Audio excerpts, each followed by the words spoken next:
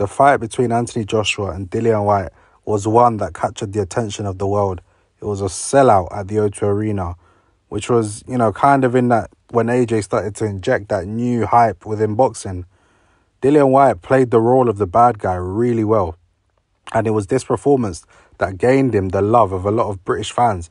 He showed that he's stubborn, he's resilient, he's tough. Although Dillian Whyte is a shell of the fighter that he was back then, now, in my opinion, this was the fight. This was the fight that made both fighters.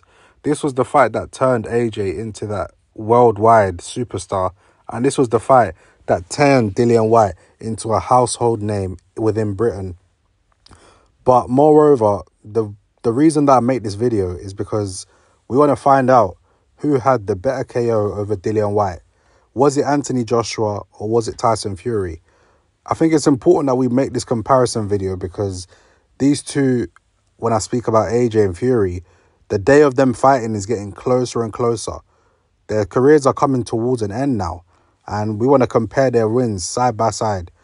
AJ made a comment recently and said his wins against similar opponents to Tyson Fury, he's done a better job on them. Well, this is one where I believe there is an equal argument for both sides as to who had the better KO. AJ knocked out Dillian Whyte in round 7 with an uppercut. Fury stopped Dillian Whyte after a flawless performance where Dillian Whyte couldn't even lay a glove on him in round 7 as well. The problem is, with the Tyson Fury fight, Dillian Whyte was not able to lay a glove on him. And for all the talk and for all the, trash talk over the years that Dillian Whyte had originally said, he failed to live up to expectation when the time came. He had his opportunity to fight Fury, but the performance was absolutely shocking. And I expected much better for him because he's been giving it the talk for all these years. But when the time came, he was swinging and missing wildly. And, he put up a poor performance. He did not do himself any favours. Maybe there's talk of him having an injury in that fight or something. But Tyson Fury played with him and he made it look so easy. Tyson Fury knocked out Dillian Whyte with a clean uppercut in the 6th round. Dillian Whyte could not lay a glove on Tyson Fury. He was swinging and missing, hitting the ropes. He was slow. He was plodding forward. The game plan was obvious for Dillian Whyte on what he had to do. The least he could have done was given a better account of himself within that fight, even if he was going to lose. But the AJ fight, Dillian Whyte had a lot more success. We saw in round 2, Dillian Whyte was able to buzz Anthony Joshua. Even though AJ pretty much dominated every other round of the fight, it's just that split 30 seconds where Dillian Whyte was having his success. He could have potentially got him out of there, but he couldn't due to conditioning. We know Dillian Whyte has since taken a more professional approach with his training and whatnot, and he doesn't have shoulder issues right now.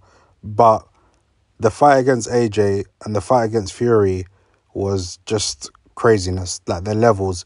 Dillian Whyte put in a much better performance back then than he did in the fight of his life.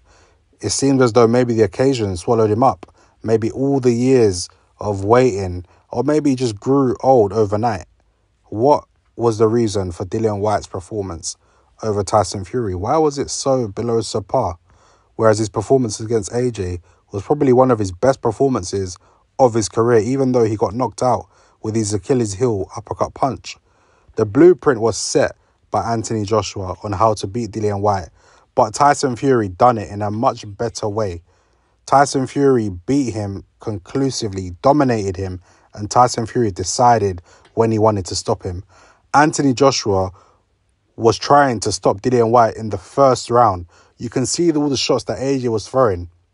AJ was trying to hurt him with every punch. Tyson Fury played with him. And then when he decided, he said, yep, it's time to get him out of here. And he hit him with a clean uppercut. And Dillian Whyte went to sleep. Good night.